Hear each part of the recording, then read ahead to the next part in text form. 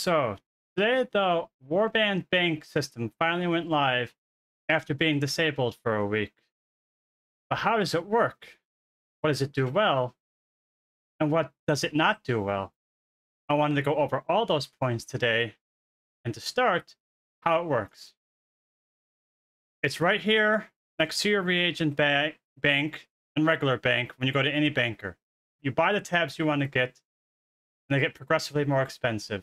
It's pretty much banking like all the rest, but it's limited specifically to stuff that's not soulbound. Anyways, that's what it is.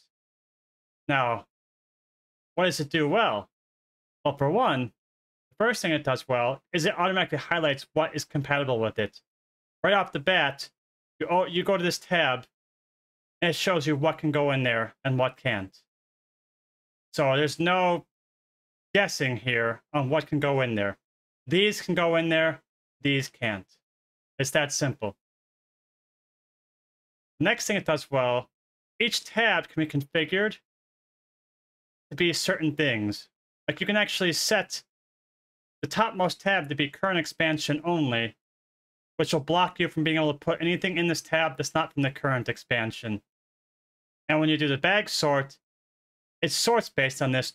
So say this one, it has one sorting rule, current expansion, but not professional reagents. So basically I have it set up to where this is going to be my professional reagents tab. It's not professional reagents, but it's still current expansion. It will auto sort to tab 2. Tab 3 is just my old stuff, like anything that's not current. And it really has no rules on it because I basically just want it. If it doesn't fit into one of these two, it'll get dumped in here, with the exception of tab 4. Tab 4 is my equipment tab. If it's equipment, it'll automatically sort to this bag. And that's it. Doesn't matter when it's from, it just goes here if it's warbound equipment. And this specific bag, I have it as my pet stuff. Now, there is no actual rule for pet stuff. So to actually make this work, I had to disable sorting, which I'll get into why in a bit when I'm talking about other points. But disabling this makes it just so the bag sort icon doesn't touch this at all. So I can shove the pet stuff in here and it won't be touched because it's enabled to do not touch rule, basically. So that's the second thing it does well. The next thing is the sorting itself. It always respects the tab rule, period. You cannot actually put anything in the wrong tab. Here's a piece of gear. I just dropped in here because that's the wrong tab. But when I use sort, it just got, well, you know what? Never mind, that's a bug. Blizzard's not flagging tier tokens correctly. Let me use some actual gear. Here's a piece of gear. That should sort correctly. Yeah, there we go. That went to this tab.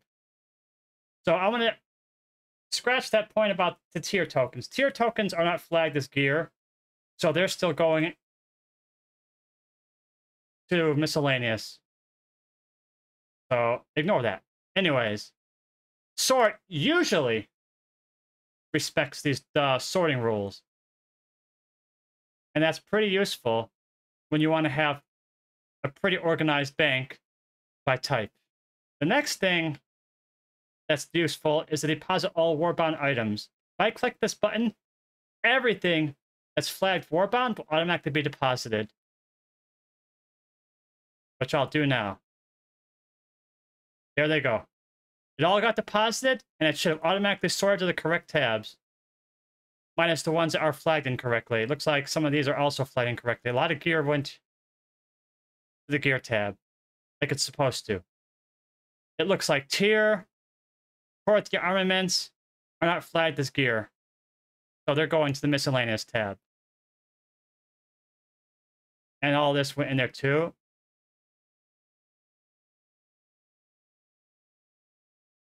That's not warbound flag, so scratch that. That's also kind of buggy. I'm actually trying to say this stuff is doing right, and there's not much is doing right. Anyway, I'll move on. That also kind of didn't work right. The last thing it does right is it has a search bar. So you could just search, and it'll search by gear or with name text or whatever. And it'll even highlight the tabs that have something that matches that search. Ocean. Even if you're on a different tab, it'll highlight ones that have it if it's not in this tab. So that's the stuff it does right, kind of. But I'm going to deep dive into all the stuff it does wrong. It lets you choose icons for this, right? This game has thousands of icons, and I mean thousands. And there's no search bar whatsoever. Like, I want to set... this one, I want to set an equipment icon. Okay. Where's the equipment at? Well, let's just look for it. Okay. Look how slow this is moving. Nope, don't know where it is. Maybe we go faster. Here's some equipment. Now, equipment's a easy example because there's a lot of equipment items. Like, the potion icon took me a while to find. I had to do a lot of scrolling up and down to find it because there's no search. Now, look by comparison how easy it would be to add search. Here's Wowhead. It has all the icons in the database. There's 28,880 icons in the game. Think about that for a second. When I said thousands, I meant it. I want a potion icon.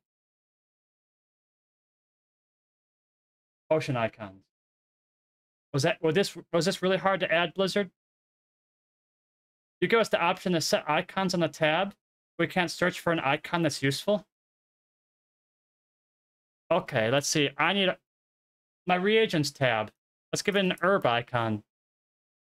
Here are some good reagents icons I could use. Boy, that would have saved a lot of time if I could do it in-game, huh? And here's the worst part of it is, even if I know the full icon name, like I searched it on Wowhead, that doesn't help me. I know this. Here's a good herb icon. I literally know the name of the icon is that. Can I search for that in-game? There is no search. But what best you can do is scope it between items and spells. That, you have to find it manually, is what I'm saying. You need an icon for your tab? Have fun. This is terrible from a UI perspective. There should be there's even a spot right here. That's also a weird bug. Follow the law of the dragons. Add that to the list. I click the NPC behind the window. Like right now, see the NPC behind the window? It's actually possible to click the bank NPC who's behind the bank. This should have a higher priority. This is the bank. So this window is a floating window with NPC click-through, which means it's possible to click off it if somebody runs behind you or something, and it's messy. Just put it that way. Anyways, moving on to the next thing.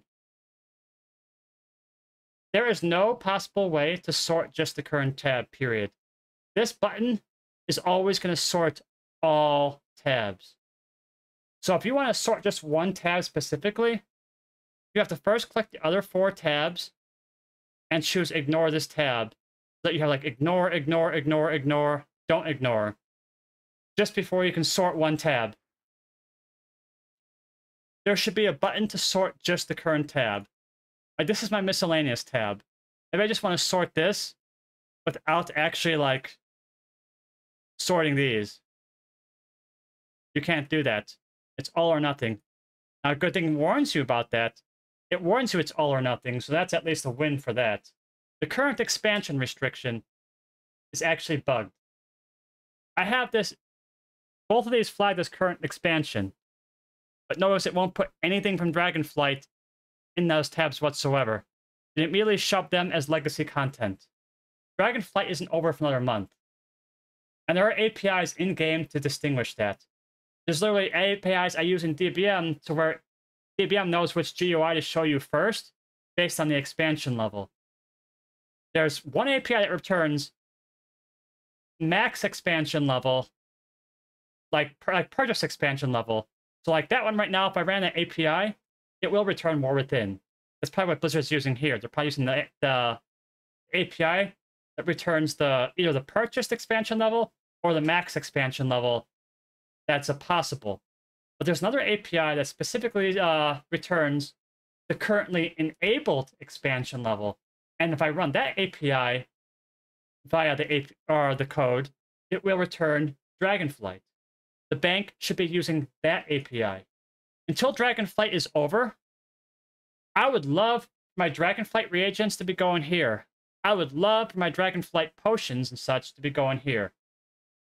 They are not old stuff yet.